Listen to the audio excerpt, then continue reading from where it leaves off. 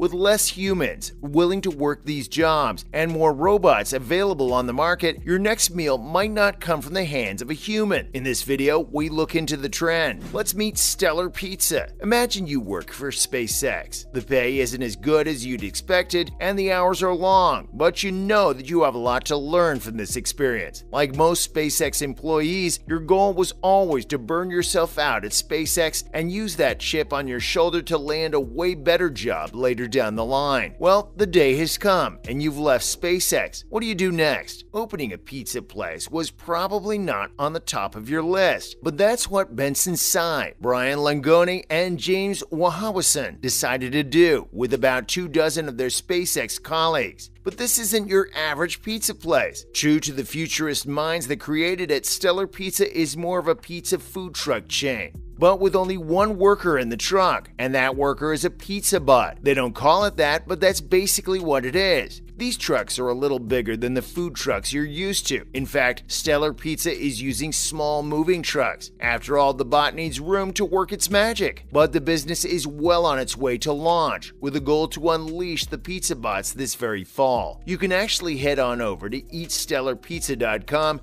and join their mailing list. They'll send you updates on their progress, and apparently there will be VIP pizza parties. Talk about blending the exciting and the mundane. Stellar Pizza isn't the first pizza bot business at all. Here's a look at some others. The first business to automate their pizzas was Zume Pizza. This was more of a crazy Silicon Valley idea that nevertheless achieved a valuation of $4 billion.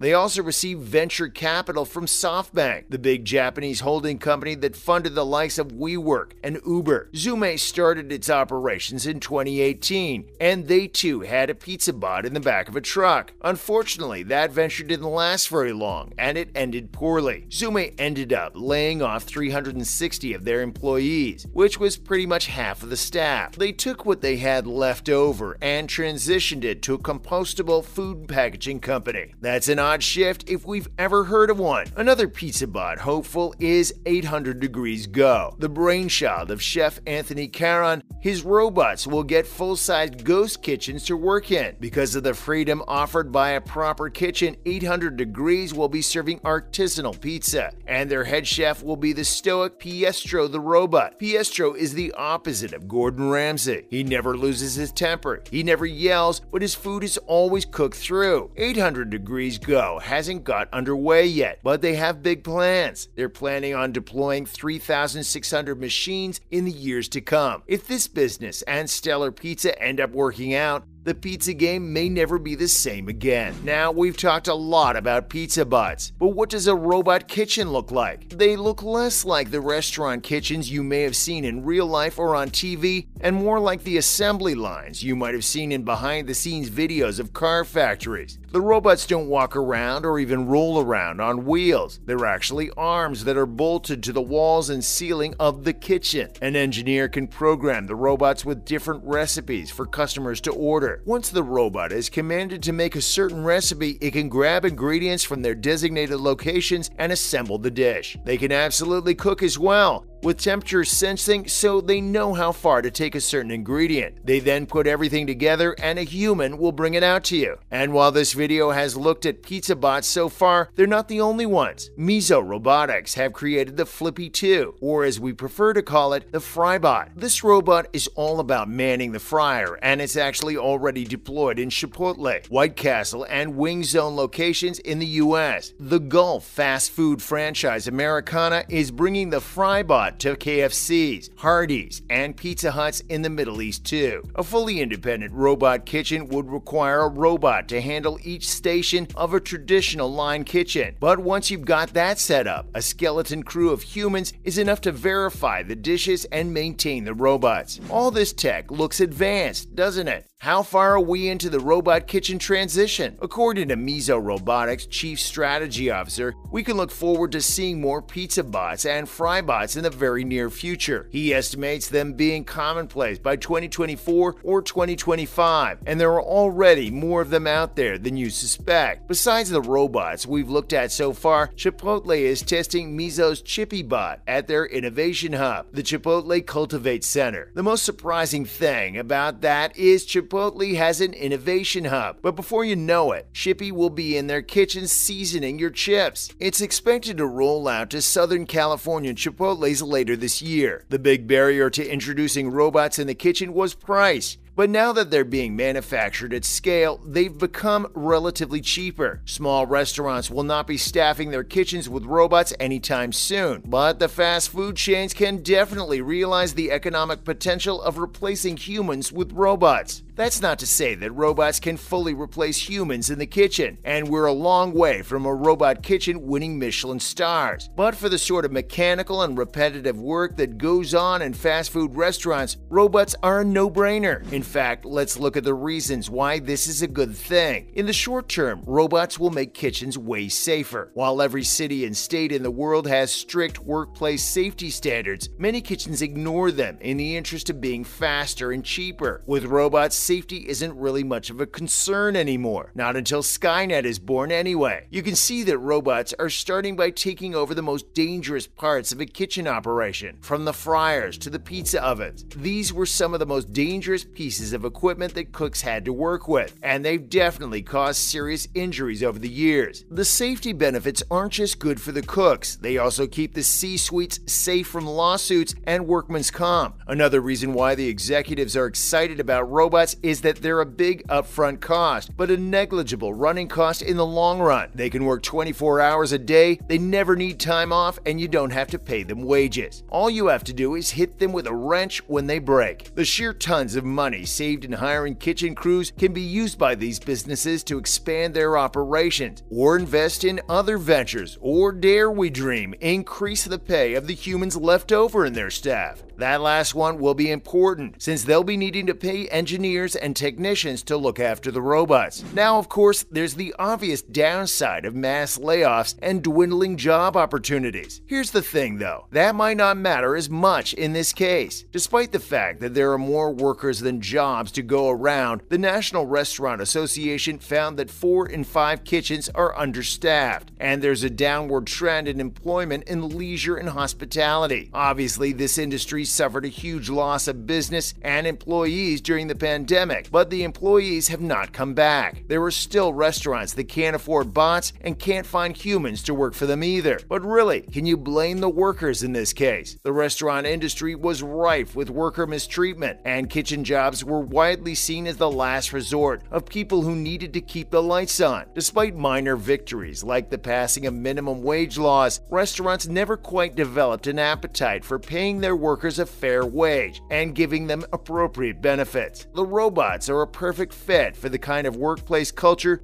that restaurants foster in their staff. They can freely overwork them and refuse to pay them because the robots don't have families to feed or rents to pay. That's pretty much the biggest reason why automation will have the easiest time consuming this industry out of pretty much all the other industries in the world. It's kind of depressing to think that the restaurant industry would rather hop onto a new and relatively untested trend of automating their kitchens than actually treat their workers like human beings. But that's capitalism for you. That's it for this video. Are you excited to dine in your first robot-operated restaurant? And how do you feel about the impact of these robots on the job market? Let us know in the comments section below. And don't forget to like, share, and subscribe.